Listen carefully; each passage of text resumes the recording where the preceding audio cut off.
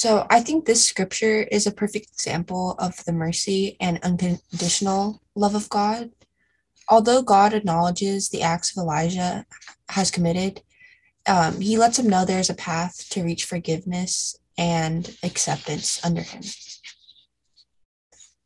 Ahab told Jezebel all that Elijah had done and how he'd killed all the prophets of Baal with the sword. Then Jezebel sent a message to Elijah, saying, "So may the gods do to me, and more also, if I do not make your life like the life of one of them by this time tomorrow." Then Elijah was afraid. He got up and fled for his life, and came to Beersheba, which belongs to Judah. He left his servant there. But he himself went a day's journey into the wilderness, and came and sat down under a solitary broom tree. He asked that he might die. "It is enough now, O Lord, take away my life, for I am no better than my ancestors." Then he lay down under the broom tree and fell asleep. Suddenly, an angel touched him and said to him, "Get up and eat." He looked, and there at his head was a cake baked on hot stones and a jar of water. He ate and drank and lay down again. The angel of the Lord came a second time, touched him, and said, "Get up and eat, otherwise the journey will be too much for you." He got up and ate and drank. Then he went in the strength of that food 40 days and 40 nights to Horeb, the mount of God. At that place he came to a cave and spent the night there. Then the word of the Lord came to him, saying, "What are you doing here, Elijah?" Angels have been on my mind this week. When I saw this photo on Facebook just a few days ago, I saw angels. It turns out that this is actually a photograph of drops of water dripping into a puddle, raindrops dripping into a puddle, taken with a super slow motion camera. But I thought that it was blown glass when I first saw it, shaped to look like angels. I think I saw angels because angels have been on my mind this week. This is the first, as Brenda said in her introduction, the first of a four-part series inspired by the Reverend Otis Moss III. And in this series, we are going to look at four stories from the scriptures, four stories of people who have in some way been not okay, who have in some way said, "I am not okay." Today, we look at a story from the prophet about the prophet Elijah. And Elijah, we want to remember, is a Jewish prophet, an important prophet at the Jewish Seder. A place is set for him because his return is that important to the Jewish people.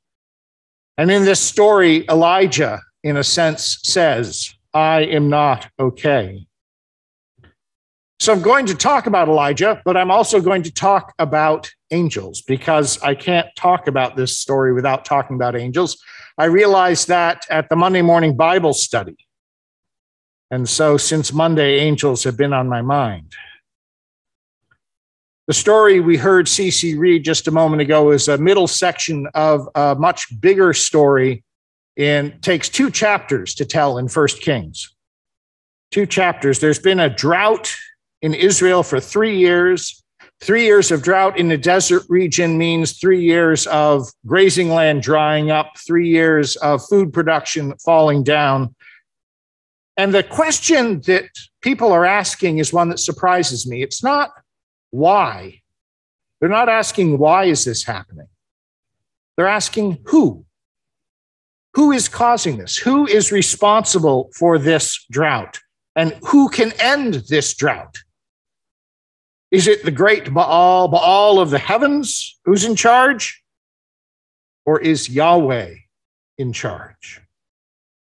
Well, on one hand, we have Elijah, who is saying, it's not Baal, it's Yahweh.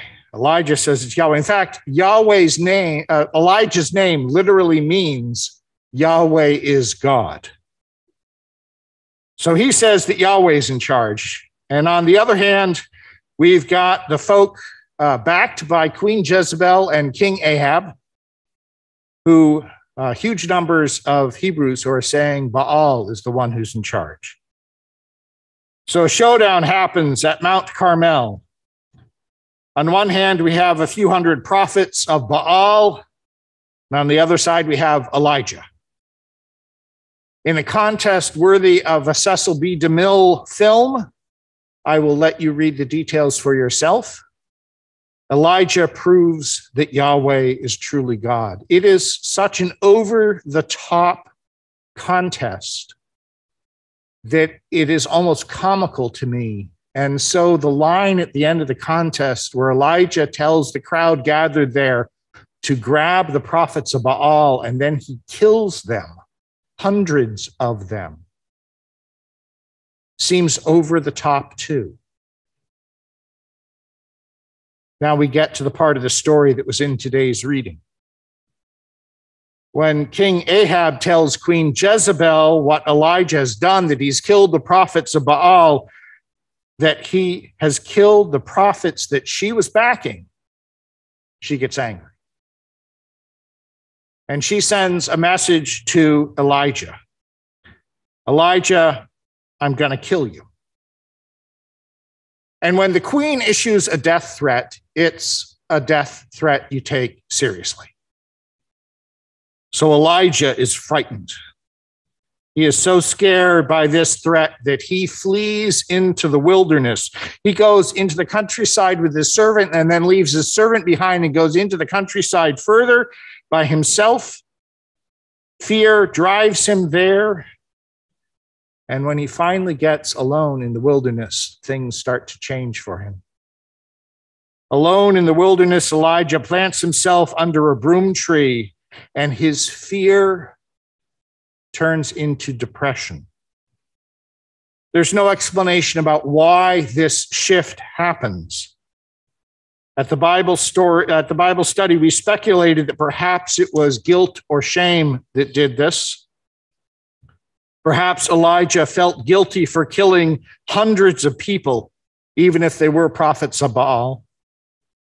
Elijah does pray, I am no better than my ancestors. Whatever the cause, this depression is deep. This depression is so deep that Elijah asks Yahweh to take his life. And he lays down and falls asleep. While he is sleeping there under the broom tree, an angel comes, touches him, and tells him, get up and eat. You see why angels have been on my mind this week. Miraculously, there is food and water there, and Elijah partakes, and then he lays down again, goes to sleep again. And the angel comes a second time, wakes him up, and reminds him to eat. He does, and he's strengthened for the journey ahead. One of my favorite conclusions drawn from this story is never underestimate the spiritual power of a nap and a snack.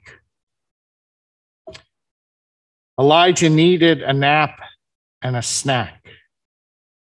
He was so not okay, he needed an angel as well. He needed someone to get the food ready for him. He needed someone to help him in this moment when he couldn't manage on his own. His anger and guilt and depression were so great, he needed outside help. And as we were discussing the story in the Bible study, Joy Barnett was reminded of the classic movie, It's a Wonderful Life. Now, I'm guessing that most of you have seen It's a Wonderful Life. Here in the congregation, almost all of you have seen It's a Wonderful Life. If you haven't, go see It's a Wonderful Life. And I apologize for any spoilers that are coming up in this sermon if you haven't seen the movie. But in the movie, Jimmy Stewart plays George Bailey, a man who has always hoped to leave Bedford Falls and go out and see the world. Instead, the Great Depression hits. And through a series of events that I won't spoil. Fear that the family-run savings and loans will collapse keeps him from leaving. This fear leads to a despondency that leads to suicidal depression.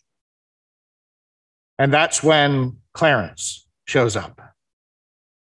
Clarence, the angel, who helps George see that he actually has a wonderful life, even with all of its heartaches and hardships.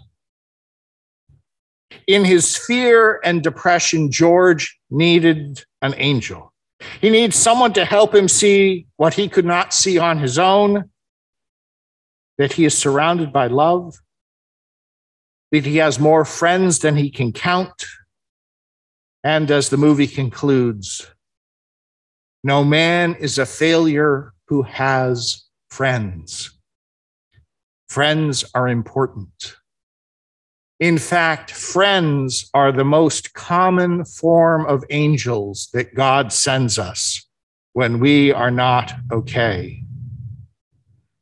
And Clarence is not the only angel in this movie.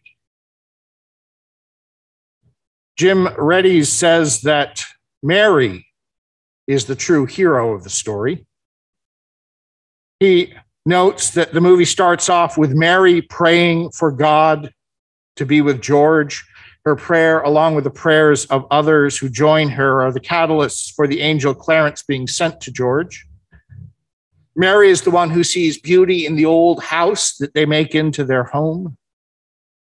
Mary is the one who offers their $2,000 of honeymoon money to keep the savings and loan afloat during the run on the bank. When George is depressed by his friends moving onward and upward in the world and thinks he's a disappointment to his wife because of it, Mary makes it clear that she didn't want to marry anybody else in town.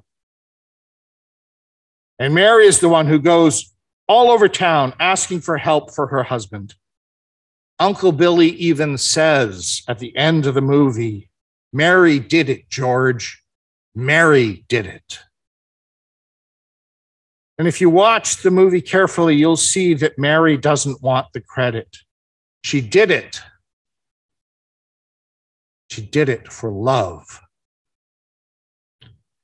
Referring to this still from nearly the very end of the movie.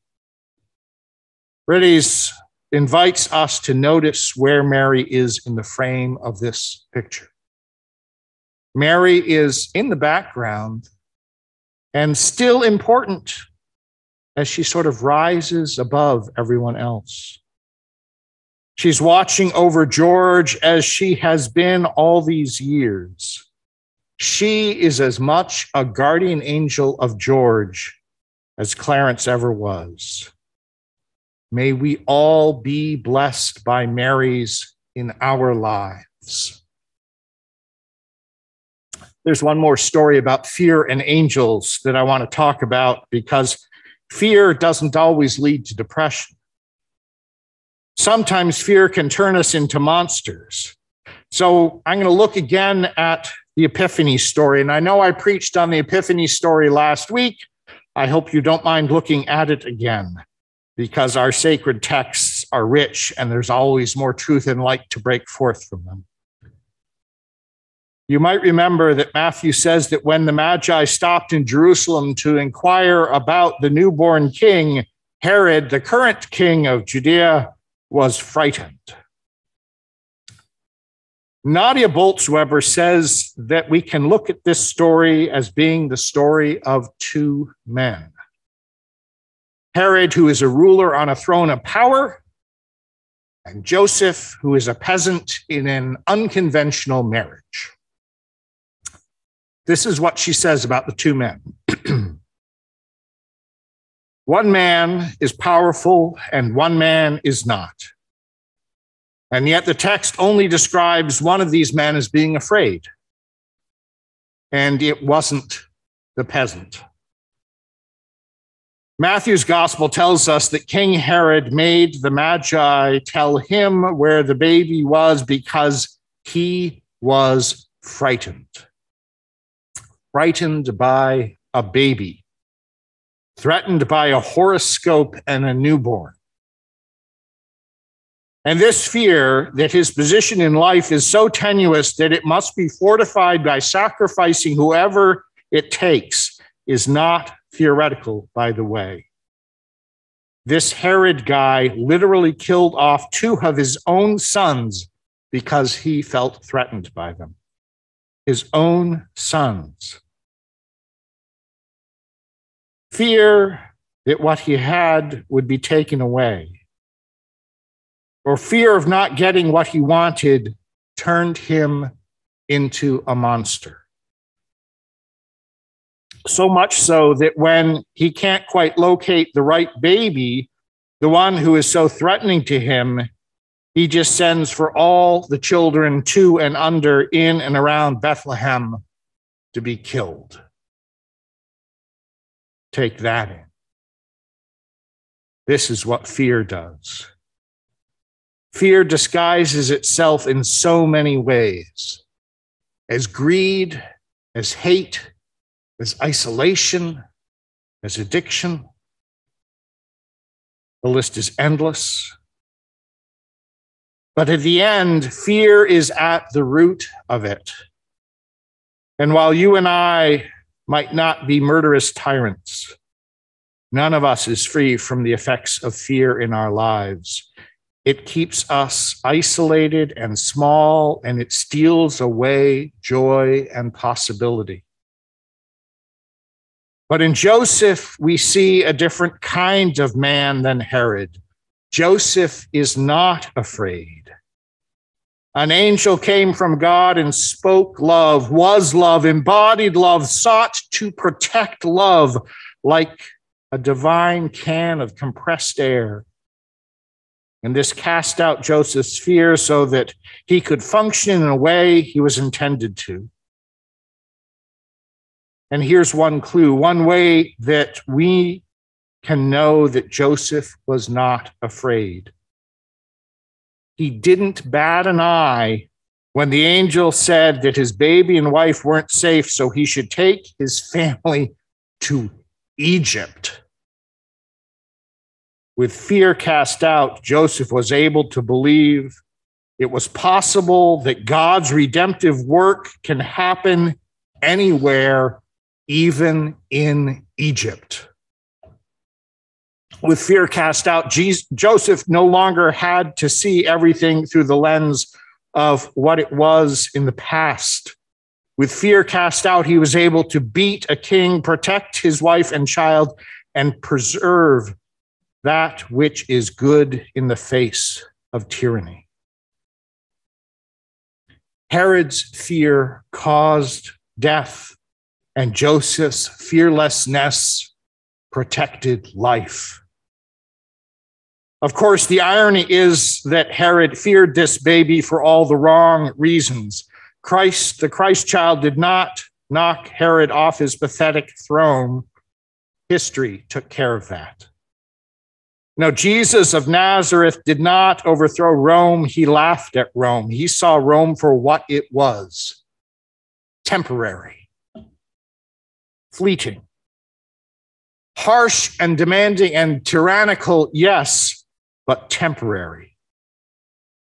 And this child, protected by the songs of angels and the heart of his mother and the fearlessness of his father, came to free the people. Free us from the shackles of sin and fear. Gospel people are free people, and free people are dangerous people. Free people aren't ruled by fear. Free people see Rome for what it is. And you know what? There are angels hovering round us, good people of God. There are messengers of love all around. And again and forever, they say, do not be afraid. Do not be afraid. Fear in the heart of God, there is more for in the heart of God. there is enough love to cast out fear. In the heart of God, there is enough love to cast out fear. May the Herods of the world take note. Amen.